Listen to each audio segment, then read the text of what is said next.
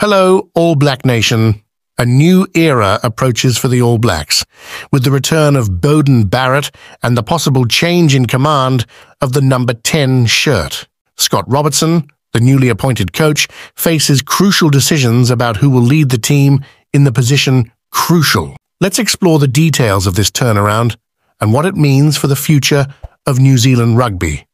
With Richie Mo'unga opting for a season in Japan, Damian McKenzie emerges as a strong contender for the top 5/8 position.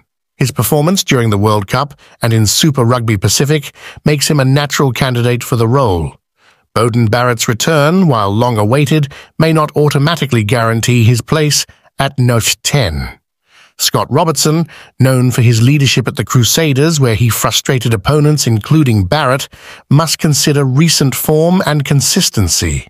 Barrett, although a stellar name, hasn't had the same spark since the British and Irish Lions tour in 2017.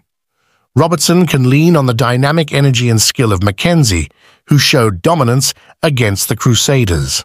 The rivalry between McKenzie and Barrett has played out on the pitch, with McKenzie presenting an attacking style closer to that of Mo'unga, while Barrett faces challenges when his time and space are reduced. Robertson will likely prefer McKenzie for the first test against England in July, considering his recent full season and ability to deal with the pressures of the game. The battle for the All Blacks number 10 jersey is more intense than ever. Who do you think should lead the team as a first five?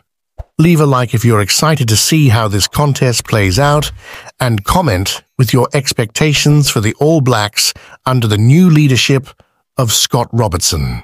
New Zealand rugby is about to write an exciting new chapter, and we're bringing it all to you firsthand. Thanks for watching and see you in the next video.